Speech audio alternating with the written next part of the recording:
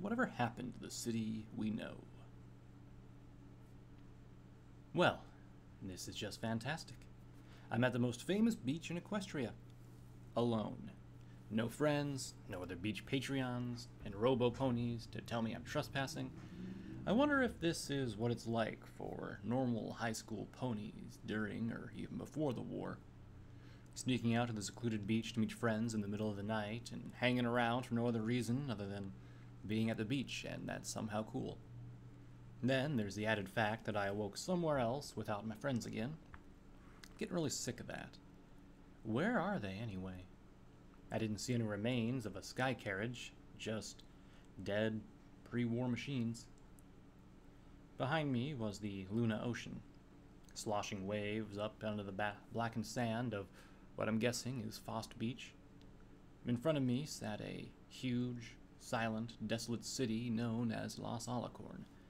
To my left was that long, peculiar dock with what looked like a carnival on it. And to my right, in the distance, there looked to be an abandoned skyport. The skyport seemed like the place where the Steel Rangers would be held up, so I probably shouldn't go there just yet given my current condition. Although my pain was subsiding, it's still incredibly stupid to go there alone, even if I am pretty formidable. I sighed to myself in angst. What the hell am I supposed to do now? I looked up at the dock. I guess I should start there. Maybe there's something I can use or eat there.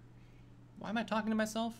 Right, because I'm alone, and that's what I do when I'm kind of freaking out. Gah. If I keep doing it, whoever finds me will think I'm crazy and probably will kill me. Why am I still doing it? That's it. I'm sealing my mouth with wonder glue if I find some. Talking to myself in a place like this isn't the smartest thing considering the dangers.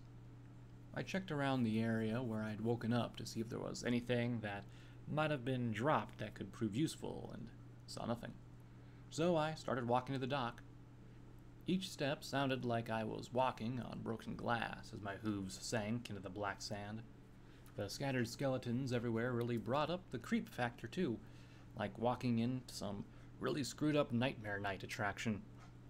I wish I knew what happened on the day when these war machines came onto the shore while ponies were trying to enjoy their day in the sun.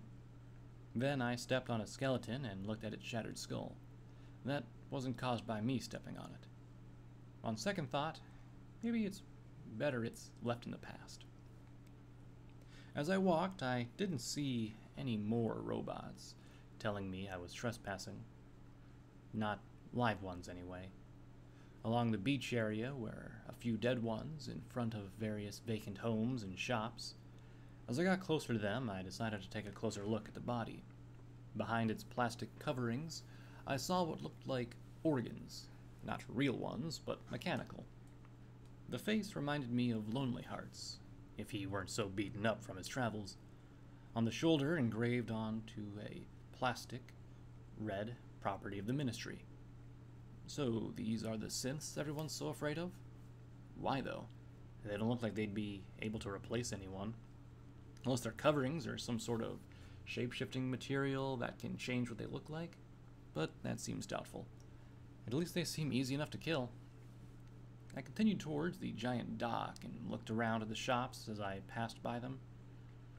This place must have been bustling back in the day, before the war, with some of the weird stuff they had for sale these places. One shop had goofy masks in it. Another had the typical I Love Las Alicorn shirts. And one even had a strange-looking vase with a convenient little watering stem towards the bottom. Fortunately, with that last one, all the plants in the shop had died and become part of the land once more, so I couldn't see why they'd kept such a thing in colorful vases. On the way by yet another shop, I snagged some sunglasses for Stardust. I figured he'd like how the blue lenses of the aviators went with his mane. I had finally gotten to the beginning of the dock and looked up at the bannered sign above it, which read, "Welcome to Del Pietro Pier." Great. Now I feel stupid for calling it a dock. What else is new? As I walked up the creaky stairs of the pier, I got a little paranoid that my hooves would break through, or possibly my whole body. Falling through a floor would reinforce Stardust's quips about me being heavy, and if he found out about it, I'd never live it down. At the top of the steps, there was a parking lot with some carriages. Time had taken its toll on them. The old, dry, cracked wood was peeling apart and had some already collapsing bits. Next to the parking lot, there were more shops that held some memorabilia of the pier and boarded-up restaurants. Walking through the parking lot, I also noticed quite a bit of burnt trash scattered around among the dropped remains of tourist belongings. There was a sign next to the welcoming banner, overhead the entrance of the carnival ahead, with a picture of Pinkie Pie. On it, it read, "I may be watching you forever, but at least I'm watching you have a fun time." At the bottom of the line, in fine print, it added, "This message brought to you by the Equestrian Ministry of Morale and the City of Los Alicorn Chamber of Commerce." This was the first time I'd actually seen ministry propaganda, but this particular sign was in considerably good condition. For once, the feeling of being watched over didn't seem quite as awful as it had before, when I'd been told by Pinkie Pie that she was watching me forever. Crossing the threshold onto the park, I had my magic ready to pull out Dreamwalker. Through the dead silence, I could only hear the waves crashing upon the support beams of the boardwalk, and a faint static coming from a nearby stand around the corner past the Ferris wheel. I pulled out Dreamwalker and had it at the ready as I walked under the rusty tracks of the roller coaster overhead. The cars stopped as if suddenly seized. Remains of the dead were held inside a carriage as they hung over the side. The same fate befalling the Ferris wheel as well, with some of the individual cabins falling off or broken. In front of the Ferris wheel was a busted-up information stand one of the cabins had fallen upon. Maps were scattered everywhere, many of which were burned except for a few. I picked one up and opened it, examining the vastness of the city. It's been said that Los Alicorn was one of the largest cities in Equestria. Now I was seeing why. This place was huge. From where I was on the beach all the way to the rest of the city, thousands of square kilometers were covered with buildings and neighborhoods. If I was going to find my friends, it was going to be a long and treacherous task in itself. Not only would I have to worry about the synths sent out on patrol of the city by the Ministry, but I'd also most likely have to deal with Steel Rangers doing the same, and or fighting said synths, not to mention the fact that the Ministry might have more than just those sorry excuses for androids that I had walked past. There could also be some stragglers out there too, like raiders and wildlife waiting to attack from the shadows. Sure, the city was forcefully evacuated quite a while ago, but it isn't safe to say the Steel Rangers got everyone out. If I could be out in the open like this, and not running into any of them, then there's no telling what or who else could be out there waiting for their moment to strike. I noticed highlighted attractions on the map that caught my eye. The first, being the closest to me, was the University and the Conservatorium. The Play Pony Mansion, which sounded like a stop I might have to make out of pure curiosity, an art museum, the Far Eastern Theater, the Griffin Observatory, the Applewood sign, and a few others not really worth mentioning besides maybe the dam and reservoir. There was also a river going through the city, the Los Alicorn River. From the looks of it, it's not much of a river, it's more of a canal now. The rest of the city was pretty basic. Closer to the Applewood sign, there were some neighborhoods in the hills, which I could only guess were where celebrities and whatnot lived because of the nearby country clubs. More south was a downtown Los Alicorn with a ton of businesses and municipal buildings such as police stations, fire departments, hospitals, and City Hall. To the east were more neighborhoods, and more south from downtown was a place marked as South Central Los Alicorn. From there on, the city consisted more of neighborhoods than it did of industrial district. Then, west of the industrial district was the Los Alicorn Skyport, and just south of it, the port of Los Alicorn. If I don't want to run into any Steel Rangers, I should avoid larger areas, such as the Skyport and the port of Los Alicorn. I doubt the others would be in either of those places anyway. The only question now is where to go next from here. To the northeast or to the southeast. I guess I could head straight east into downtown towards the Equestrian Bank building to get more of a bird-eye view on the city. However, it might be a hassle to get to the top considering the elevators are all most likely out of order. For now, I should check out the rest of the pier and make sure none of the others are hiding out here. I began walking again and noticed the sound of the static getting closer as I approached the corner. I took cover against the wall and shimmied along it with Dreamwalker, at the ready in my magical grip. I peered around the corner and saw that one of the outlet shacks had lights on. Continuing around the corner, still against the wall, I came closer to an outlet. Taking a deep breath, I pushed away from the wall and pointed my gun at the source of the static.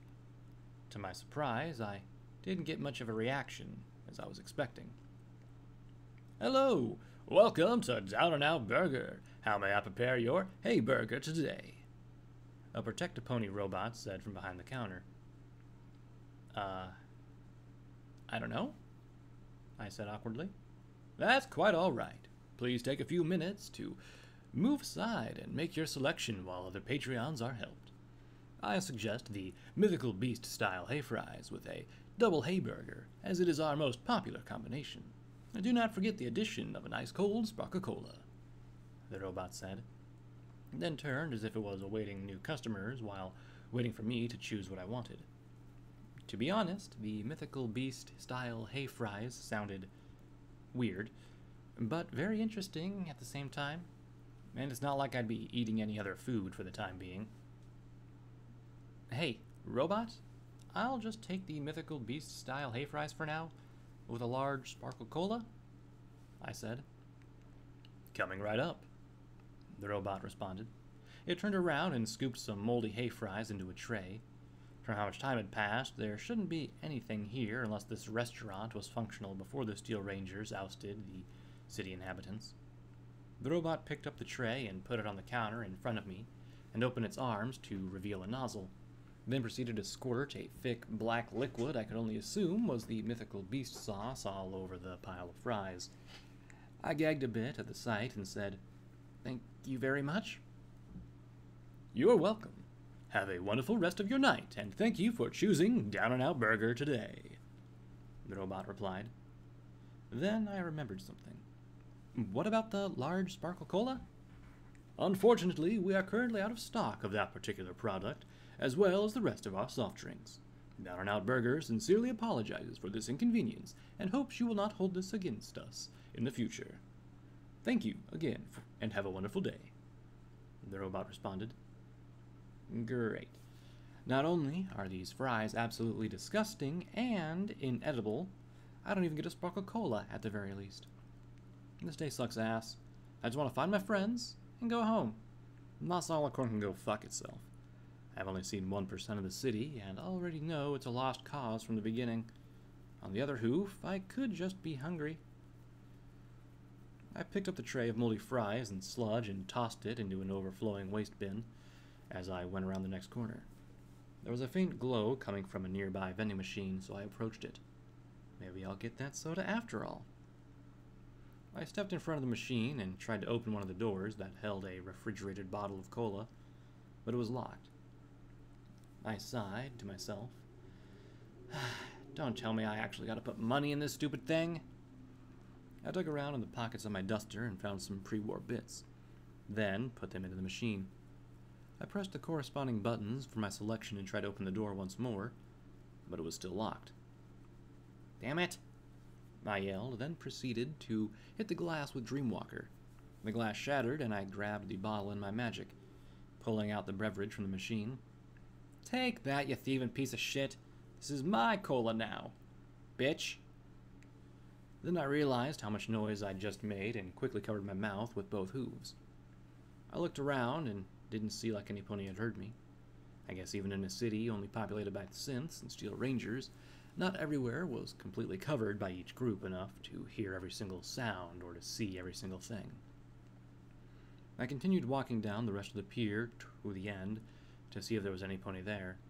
So far, I hadn't seen any pony, but that synth and the robot down at Down and Out Burger. I didn't even think about checking my EFS. I am such a moron sometimes. Not even a random stranger or enemy down here at the end of the stupid pier. Then I heard something coming from the end that sounded like a radio. I stopped and looked at the radio broadcast on my pit buck and saw 4 broadcasts. Steel Rangers radio broadcast, Classical radio, Los Alicorn rock radio, Outsiders radio. The first one I turned into was the Steel Rangers radio broadcast. This is your elder. Are there any sightings of the invading force yet? I need to know if it was a courier or some other idiotic NLR scum trying to take back their city. Wolfsbane voice said to the speaker, so I didn't attract any attention. I inserted my earpiece and kept an eye on my EFS while I listened. Then more voices came through. No sign of them in Sector 12, sir. Sector 8 is clear also. So are Sectors 2, 3, and 4. Sectors 5, 7, and 9 are also clear, Elder Wolfsbane. Elder, Sector 6 is still searching to no avail, and Sectors 10 and 11 are pretty much clear, but we're still searching. For a moment, there was an eerie silence in the channel. Then I almost had to rip out my earpiece when Wolfsbane finally responded, How in the hell haven't you found them yet? 12 sectors and nothing? At this rate, the Ministry could have found them first. Sir, we're searching as best we can. 6 sectors haven't finished their search yet, so they could be there. It is our largest sector. They could be hiding anywhere. One of the voices said through the radio. I heard the sound as if Wolfsbane had pounded his hoof upon something in the background. I don't care if it's the largest district. Search harder, or I will do it myself, and you won't like it. Any invaders in this city must be exterminated at all costs. Yes, sir, the voices said in unison through the radio. Then the broadcast went silent. I switched to the classical radio station. That was all crappy elevator music with no lyrics, just music. There was a strange crackle in the background as if the signal wasn't that strong or something. I switched to the Los Alicorn rock radio expecting to hear at least something, but there was also only silence. I switched to the last one, Outsider radio, and finally heard something normal. It was the end of a song. I couldn't put my hoof on the artist, though. I began to walk back towards the road that leads to the pier as I listened.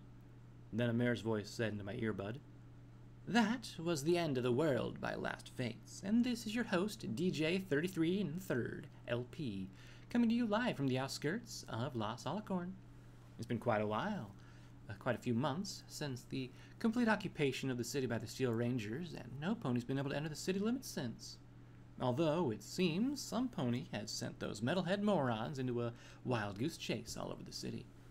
As you all know, a sky carriage flew over a few hours ago, and was immediately intercepted by the Steel Ranger Border Patrol. Chatter on the wavelength said that after cruising over Frost Beach, it suddenly disappeared without a trace. And those steel-clad douche nozzles have been searching every so-called sector of the city ever since. Word from an inside source says that they're looking for the courier of New Pegasus. But last I heard, she's dead. So it's probably just a few lucky bastards evading the Rangers as best they can. Or unluckily, depending upon how you look at it. So, personally, I'd say unlucky, considering what the Steel Rangers will do once they finally do catch them. She took a breath and then continued. So if anyone who's brave enough to go into that dump of a city happens to see ponies who aren't the Steel Rangers, then I'd say give them a helping hoof. This might be a wasteland filled with death at every turn, but we are still all ponies. And we should help each other when we can.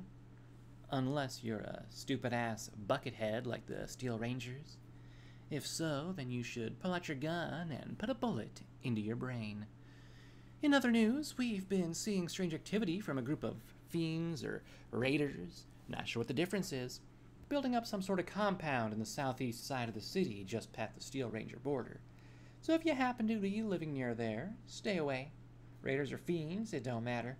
They'll turn you into jelly like most, likely spread you on their morning toast.